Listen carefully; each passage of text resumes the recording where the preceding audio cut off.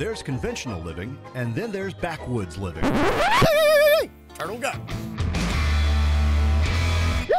Live action! It's very important to tie knots because sometimes when you make a trap, you gotta have a knot that'll stick with you. When I'm out in the woods and I gotta set me a good knot and set me a good trap, this is the knot Turtle Man uses.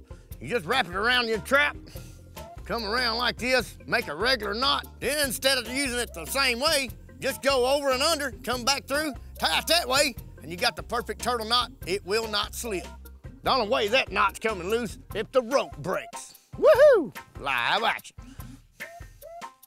When Turtle Man is bagging a critter and give it the tornado, I got the tornado knot. That's one of Turtle Man's favorites. Once you get your tornado in there, you want to get that right. Bring out your rope as quick as possible. Wrap it around your bag here. The way I do it, this is my most favorite knot.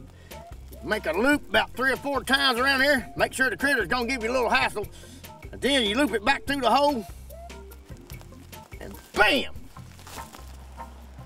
Critter in bag. He's not going nowhere with the Turtle Man tornado knot. Turtle Man's got 2 favorite knots, the turtle knot and the tornado knot.